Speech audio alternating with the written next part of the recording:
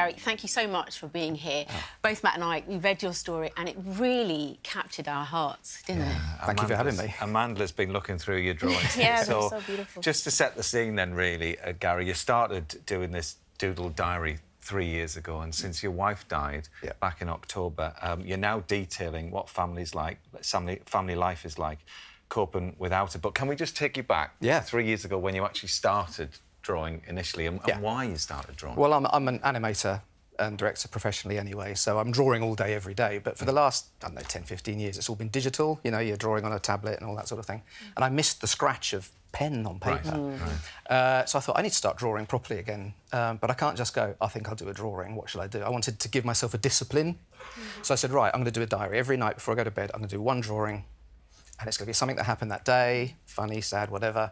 I'll give myself the challenge, take no more than about 15 minutes, no pre-drawing, just straight in with the pen, and just give myself that discipline. So for like a year and a bit, year and a half, I suppose it was, you know, it just went along me doing silly things the kids did, stuff we did together, the occasional political one, which I've stopped doing now. And Joy would be with you. And yeah, we'd sit on the sofa, I'd be watching TV, we'd be watching TV, and I'd sort of sit there doing it on my lap, and then I'd go, what do you think? And she'd look at that, and we'd have a laugh and put it down and go to bed, you know, and that would be our day. Next morning, the kids might come down, what was today's doodle, Dad? And we'd show them that, and we'd have a laugh, or they'd go, look at you, Ben. And how did you manage to carry on then after Joy died? I kind of had to.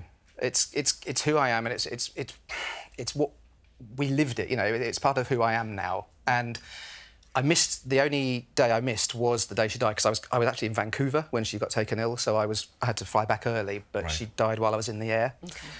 So I didn't do a drawing that day. So when I landed and we found out, because I didn't know she was dead until I got home. So I did a drawing that day, but all I could draw was a broken heart. I couldn't think of anything else to draw. But from then on, the day finished the next day, and I thought, I owe her this to carry on. And also, drawing for me is a process. It's like a little pressure cooker. If you felt something, some grief, just putting it down, let that little bit of grief go, and it's out there, and you can go, right, that's out. And if something funny happened, you want to remember that, and you know, because funny stuff still happens even when you've had something tragic, and often really funny things happen. You know, but I wanted to remember everything. Can you just tell us about Joy? Yes, she was tall, 6 foot. I'm 5'7", so that was. She was tall, beautiful, kind, funny, talented, amazing mum. Person that always had a smile for everybody. I was just really lucky. We had 19 years together.